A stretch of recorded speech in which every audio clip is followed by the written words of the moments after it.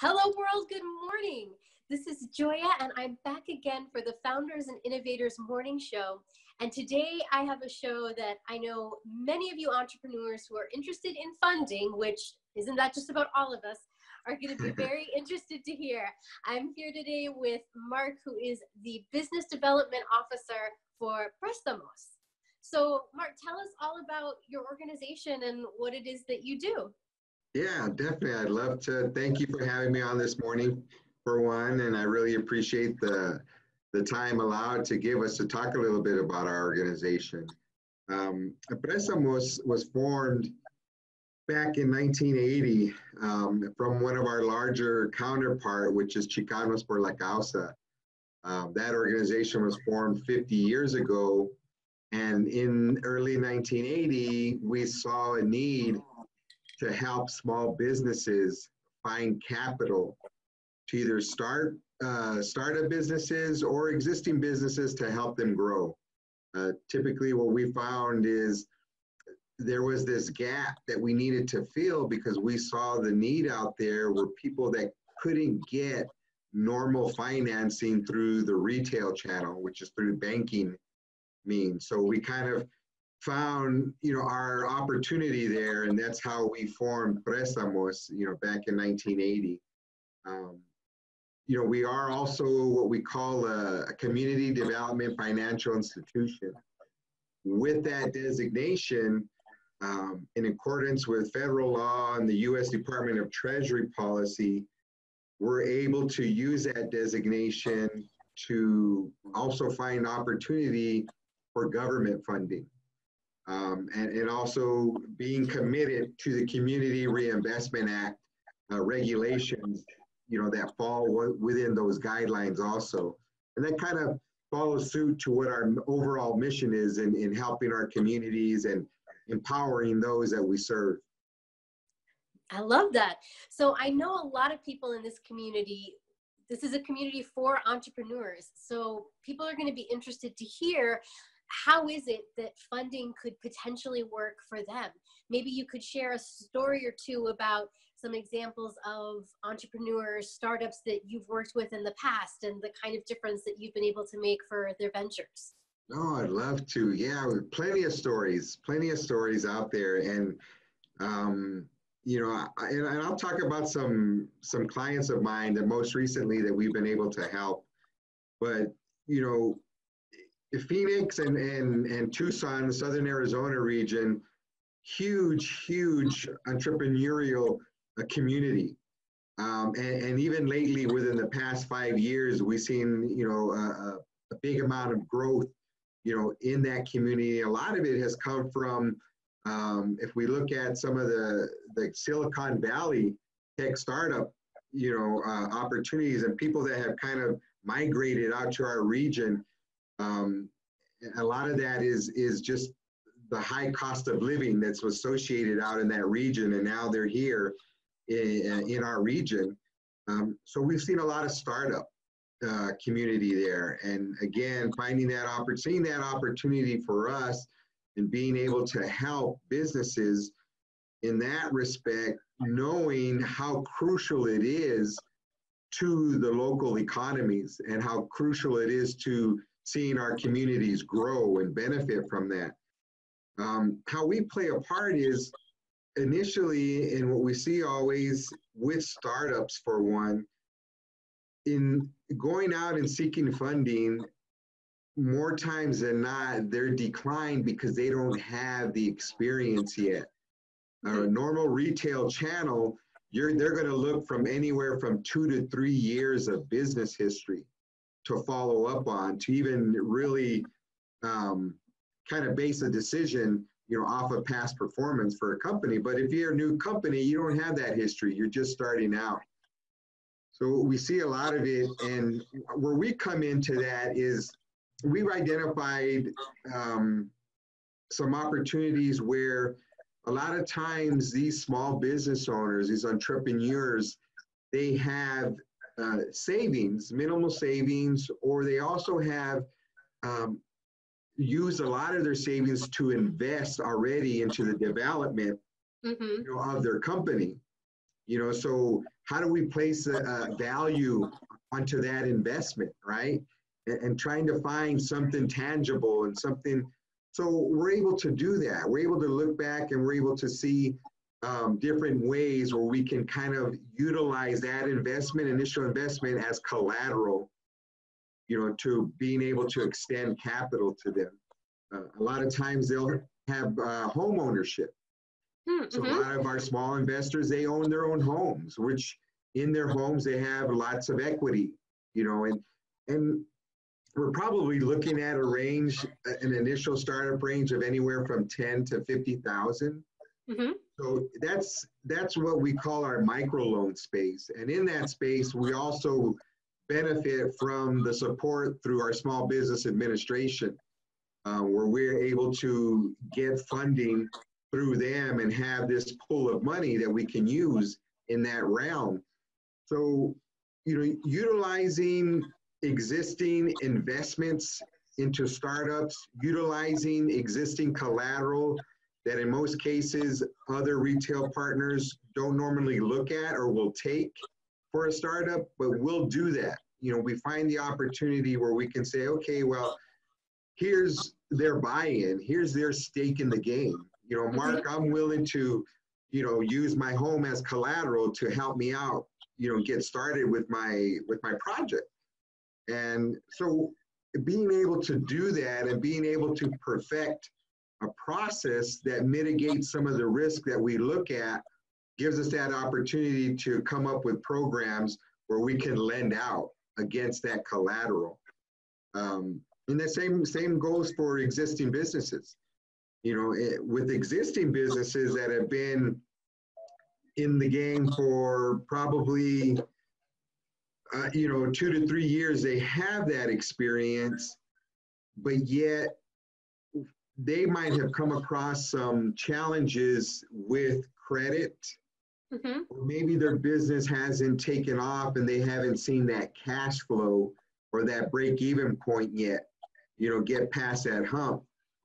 So, but what we're able to do is we're able to look at projections. We work with our small business clients and formulate, what we're going to see 2 to 3 years out. And if they still have that collateral, they still have that investment into their business over those years, we're able to use that and then say, and work with our clients and let them know that we have opportunities or programs for them, right?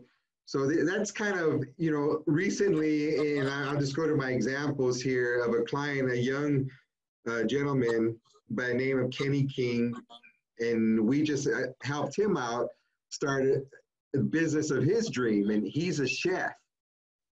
So, and he's been in an industry for well over 15 years, and he's always had a dream to go out and create his own menu. And he found a perfect opportunity where he found a business and a location, and using his savings and putting it into the business and kind of doing tenant improvements on the building. But he needed 16,000 to get over that hump, and so we were able to come in. He had equity in a home, and just with that, we were able to get him that money. And this is a startup business. Nobody, in fact, one of our partners from Vantage West Credit Union here locally, and we work a lot with our retail partners, he knew that there was no way they were going to be able to move that project forward, only because it was a new business. But right away, he called me up. He said, "Hey, Mark, I have a potential client." So getting that and looking at looking at the story and helping them along through that process, we were able to get him through the finish line. And that was 16,000. And again, it's a microloan product. This is sponsored through the SBA. Interest rates are nominal, considering the environment. The other side of the environment out there is that we see a lot of small business owners go to are the hard money lending companies that sometimes, they serve a need, but at the same time, what we do is we want to provide something where the client doesn't necessarily have to get into a situation where they're paying exorbitant interest rates. Mm-hmm. You know, and so we were able to keep, you know, good interest rates and good payment, low payment for him. So it was definitely a success, and watching him get the place opened up, and it just opened this past October, and they're going gangbusters right now, you know, and they're busy, and they have a great menu in place right now. But I just posted a link on my LinkedIn page, and but that, you know, being able to help a young entrepreneur like that, you know, that's what makes it worth it, right? Mm-hmm. We had a business just further south in a town called Green Valley. It was a small business, woman-owned business, and she was referred to us through a partner of ours through U.S. Bank, and she owns a day spa. And there she does various services in her particular facility, but she wanted to start with laser hair removal and skin rejuvenation services. But she had a need there, and her loan request was for $100,000. Wow. So we went from this gamut to, you know, another, you know, gamut in another area that we go the full gamut, you know, based off of the need. But she wasn't able to get a loan because of a bankruptcy. Mm-hmm. And that bankruptcy, though, was maybe almost 2.5 years, 3 years old. Some banks, they look at it and they, you know, automatically will decline it. They won't even look at it. Well, there's a story behind it, though, because she's already been in business for just about 6 years now, and her business was profitable. She was generating good revenue. So to us, you know, beyond some of the challenges that are faced with small businesses, a big one is credit. If we're able to find a story behind that, we're able to find a story and say, okay, well, what, you know, what were the circumstances then, and what are the circumstances now?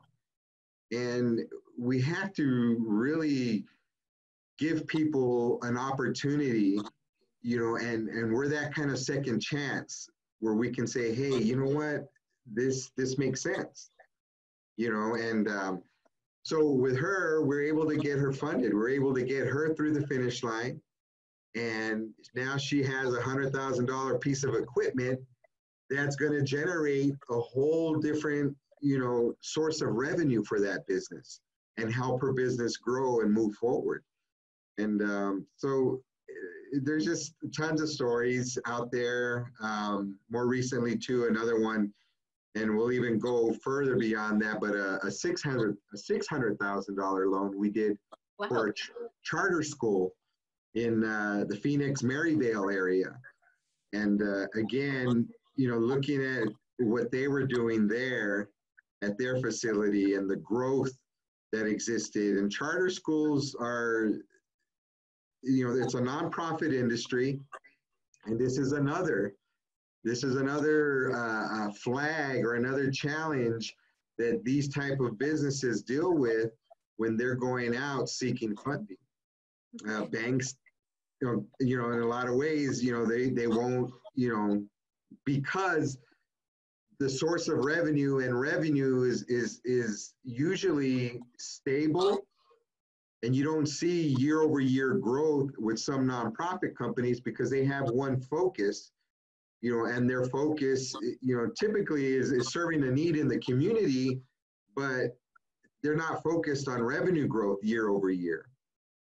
But for us, what it comes down to is whether or not we see the opportunity where they can make payments towards a loan request or towards a capital request. And so, yeah, so there's tons of stories out there, and we're doing it. We're finding the need, and we have, you know, we have lots of money to deploy. That So sounds great. we need for your viewers and for members, to seek out, opportunities and to come to us and look for opportunities and potentials. And we even have our own technical assistance team in-house that helps new business startups build business plans, calculate and formulate projections, things that are needed for the underwriting process, which is also crucial. We want to help those small businesses get started and off their feet, but more importantly, we want to pre-position them for a positive outcome when they're looking for capital. I think I would probably say one of the biggest challenges that we're faced with is the lack of preparedness that some of our small business owners are faced with. And the lack of preparedness with regards to financials. We get a lot of existing businesses, more so is where they're going out and they're coming to seek financials. The first thing, or loan request, the first things I'm going to ask for them are financials, a profit and loss statement, a balance sheet, and income taxes. And so believe it or not, I would, probably say 80% of the time, small business owners don't have that readily available for me.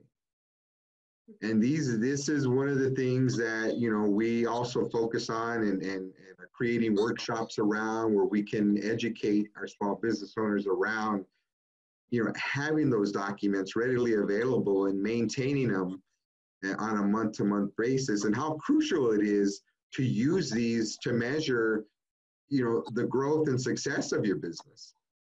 And so it's, we got lots of other things also as well that we do and we participate in and try to help our small business clients, get to that next level.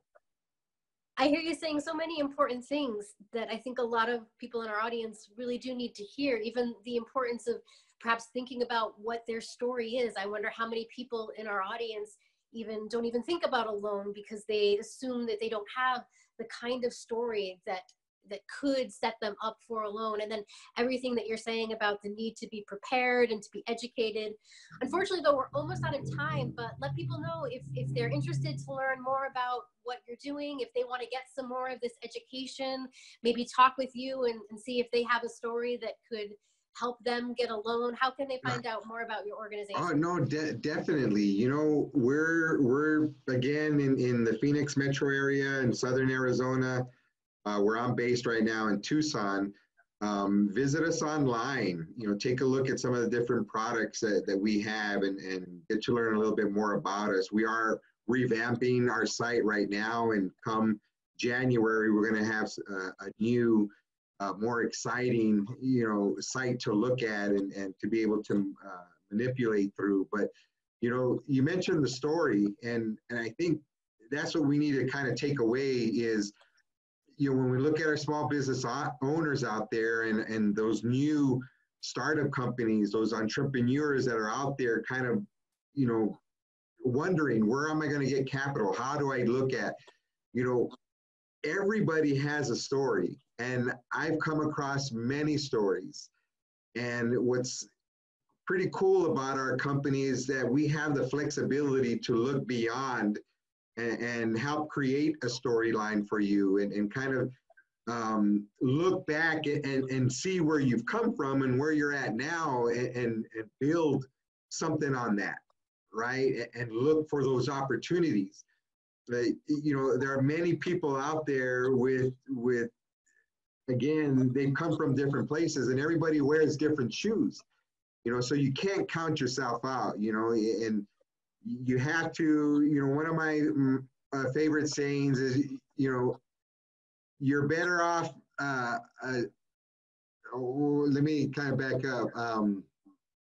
You're far off better to have tried something and failed than to have tried nothing and succeeded. I think that's a lesson that all of us you gotta put yourself out there, and it doesn't hurt to ask, and at least, the very least, you're going to walk away with more knowledge, and we're gonna help you as best we can and give you some of that additional knowledge and some of that additional support mechanism where you can go back and say, hey, okay, maybe I'm not ready today, but maybe I'm ready in 6 months. I'm like, let's do that. Let's get something prepared and let's bring you back, right? Yeah, So that sounds great, Mark. Yeah. Well, unfortunately, we are out of time, but thank you again. Bye, everybody. See you next time. Thank you. All right. Take care. Thanks for joining us today. Please don't forget to subscribe, review, and share this show. If you'd like exclusive content and behind-the-scenes insight, for just $4 a month, you can support us at buymeacoffee.com. Now, go make it a great day. Ask me why.